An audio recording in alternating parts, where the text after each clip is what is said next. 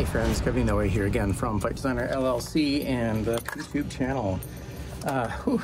Welcome to summer, it's getting hot. I've been packing up some stuff and that got me thinking about like, oh, you know what?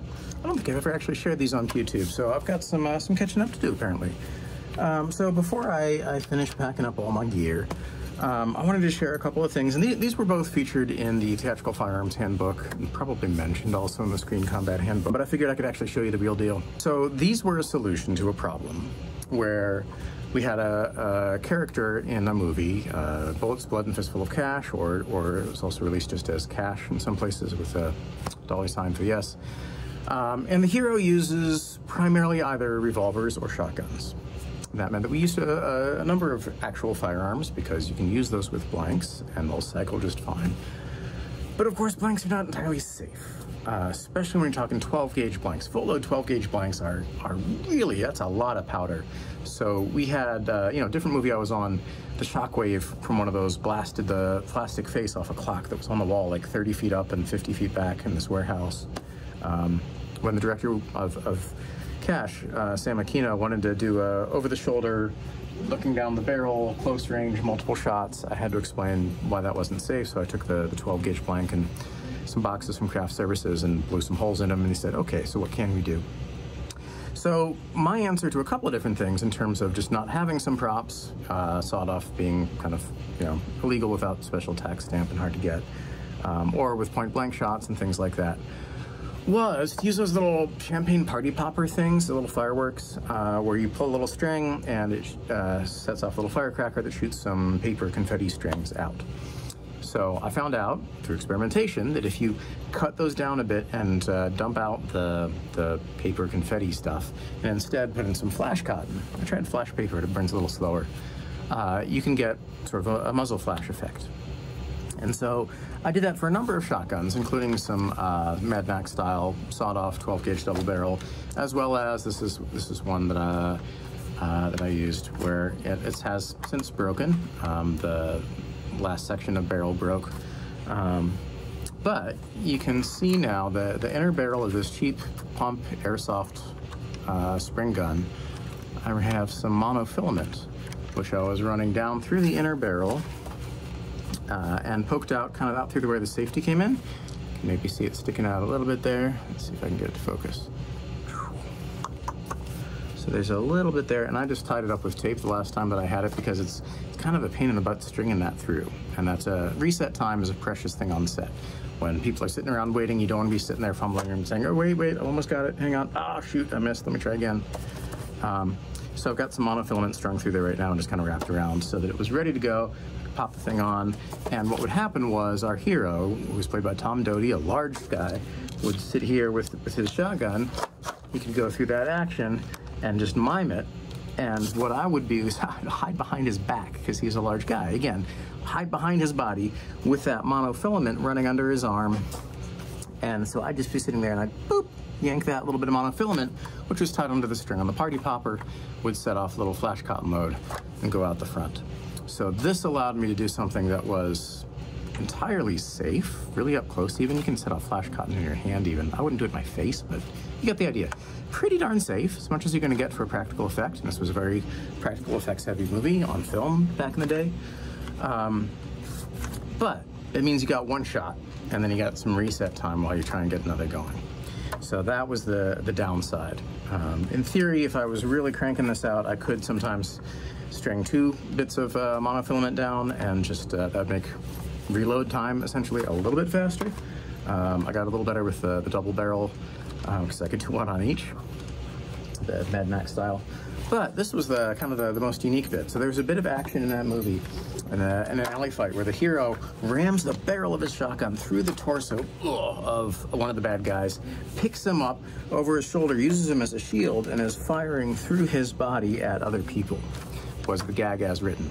And so my solution to try and figure out how to do this was I had another one of these that I just cut off shorter. Actually, it might have been a stump attachment to this one. I can't remember because the actual barrel I think was longer. I was trying to duplicate a real one we had that had a more of a hunting length barrel.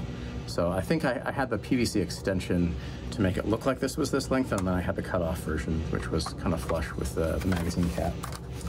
And then I have this, which was made to look like the last bit of the barrel.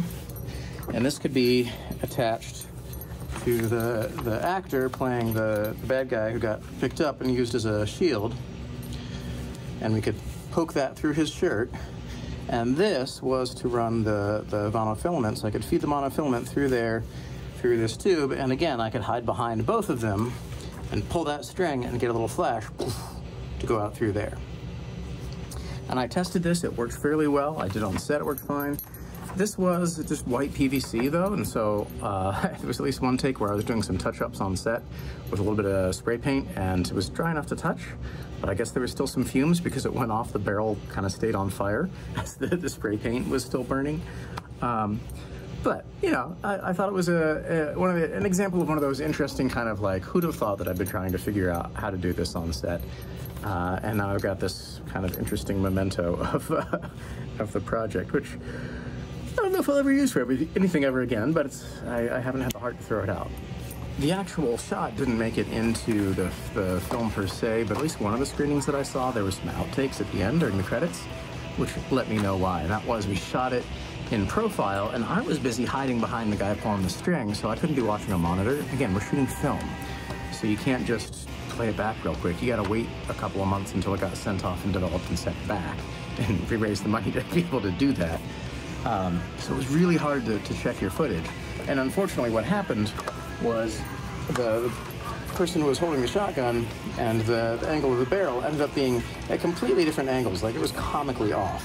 So it looks like the barrel had somehow kind of bent when it got jammed through the guy, and it was an unintentionally comic effect. Right?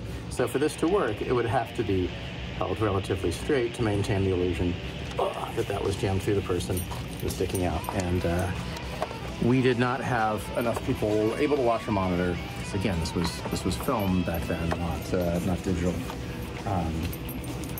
So those are the kinds of things that slip through the cracks sometimes when you're not able to monitor the footage necessarily with an eye towards, is that action working? Are things going off like they should?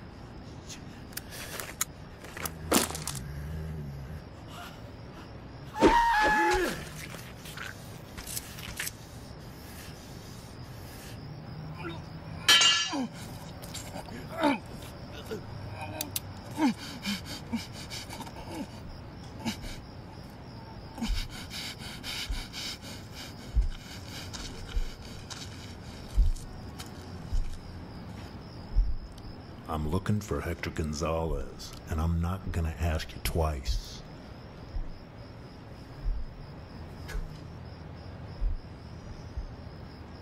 He runs a club over on the south side of town with his cousin, Pablo.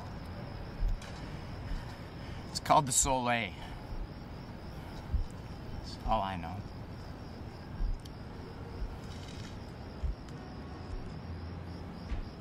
Thanks.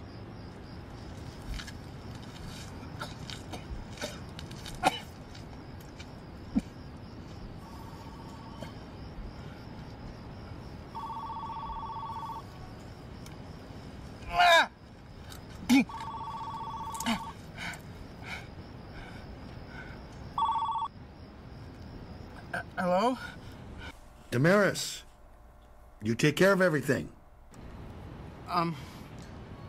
No. What the fuck happened? I think he killed everybody. It sucks. I told him about the Soleil. I'm sorry, boss. I think I'm gonna die. I'm sorry to hear that too, kid. Well, I probably better leave you alone. Yeah, you take care of yourself now. Okay.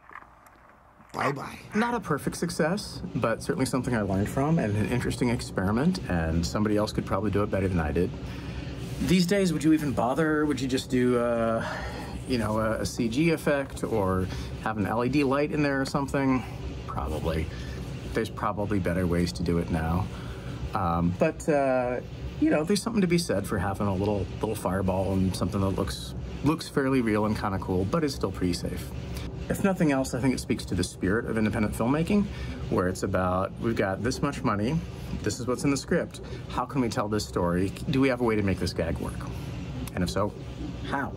This is not necessarily a role model of like, this is what you should do, but it's an example of what you can do, and I look forward to seeing what you can do with your ingenuity and your challenges and your stories later. So feel free to drop things in the comments, email me, like, subscribe, all that good stuff. You may not get any of these for a while because, like I said, I'm packing up a bunch of my stuff, and I'll give updates when I can, but until then, thanks, play safe, be safe, be healthy, be sane, and try to look good while doing it, and until next time, this is Kevin Inoue, kevininoue.com, fightdesigner.com, and I'll talk to you later.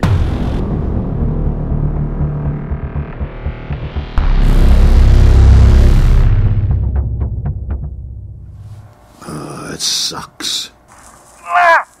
Okay. Bye-bye.